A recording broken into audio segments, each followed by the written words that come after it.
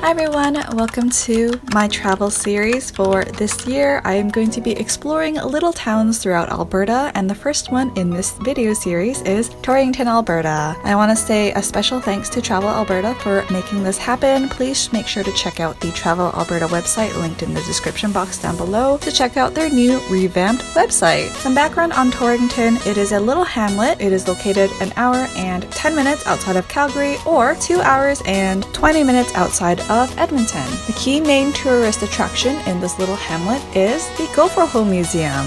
This museum was opened in 1996 and has been going strong since its opening. The museum boasts 47 dioramas of gophers, and it documents the town's lifestyle throughout its years and has become a sort of time capsule for Torrington itself. The museum itself still requires masks to be worn. This museum is only open from July until September. They are only open from Thursday to Sunday from 10 until 5. It is cash only because Wi-Fi and internet is very spotty out there. It's a very tiny museum and you can get through it within 30 minutes, but it was really fun and interesting to see all the little dioramas and the details that go within each one of these.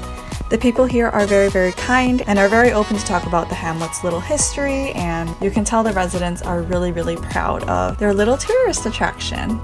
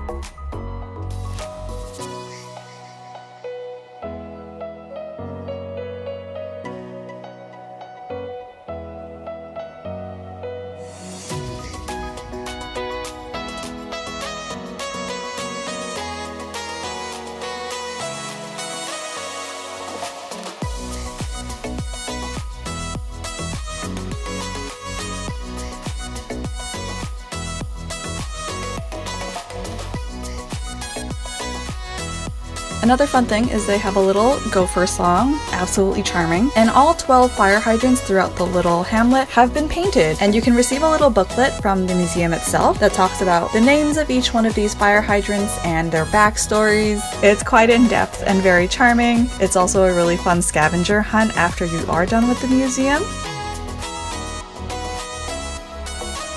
And at the beginning of the town, there is this giant gopher statue. His name is Clemmy, and he is the town's mascot. Please be sure to grab a photo with him. Torrington is a small little hidden gem within Alberta, and I've been very happy to have been able to visit the little hamlet itself and experience the museum and the love of gophers within this hamlet. Let me know if you ever come to visit this hamlet. I hope you guys enjoyed this video, and I will see you guys in the next one.